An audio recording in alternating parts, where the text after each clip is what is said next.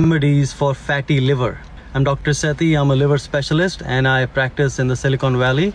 I focus on your liver health. So we are going to discuss about 3 things to avoid and then 3 things to consume in order to minimize the fat in your liver and prevent the fatty liver to progress into scarring, fibrosis, and eventually cirrhosis of the liver.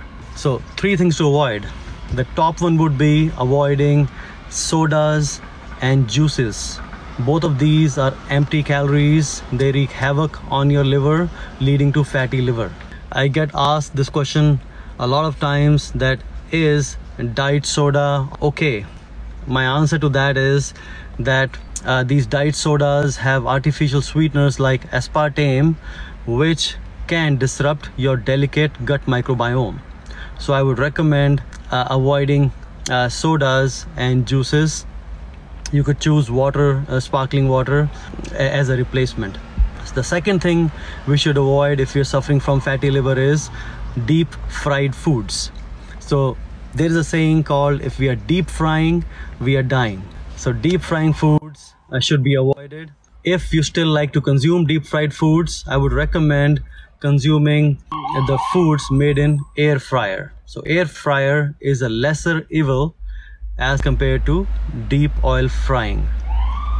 Make sure that when you use air fryer, you use high smoke point oils like avocado oil or ghee. The third thing which should be avoided to minimize the fat in the liver is ultra processed foods.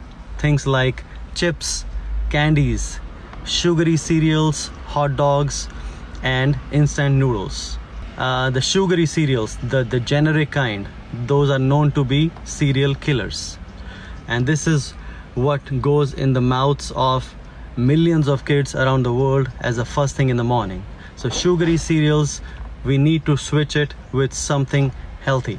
Alright, so 3 things to consume if you are suffering from fatty liver. The number 1 would be the beverages, and that would be black coffee, black tea, green tea, matcha. Make sure you don't overdo these. 1 to 2 cups a day is sufficient to get the health benefits of these beverages for the fatty liver. Do not add sugar. It is okay to add a touch of honey into your black coffee, tea, or green tea. If you suffer from any sleep issues, you can consider going the decaf route.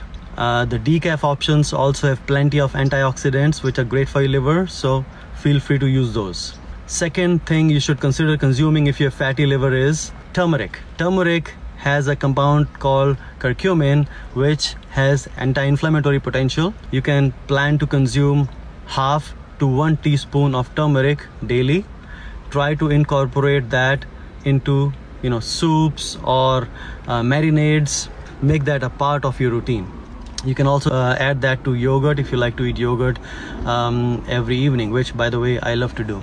Yogurt has a lot of probiotics, and when you add a touch of turmeric in it, that adds to the anti-inflammatory potential of yogurt. The third thing I would advise you to consider is consuming ginger, because ginger has a compound called gingerol, which also has tons of anti-inflammatory properties. So try to consume ginger tea regularly. Just cut half an inch of ginger root, and you can boil it, or you can just steep it with boiling water and consume it. Share this video with your loved ones. Fatty liver is rising in prevalence all over the world, and it is predicted that fatty liver is going to be the #1 cause of liver transplants in the United States in the next 5 years. So please share this with your loved ones about the natural remedies they can use to minimize the fat in the liver and stop it from progressing into fibrosis and scarring and eventually cirrhosis and the need for liver transplants. All right, until the next video.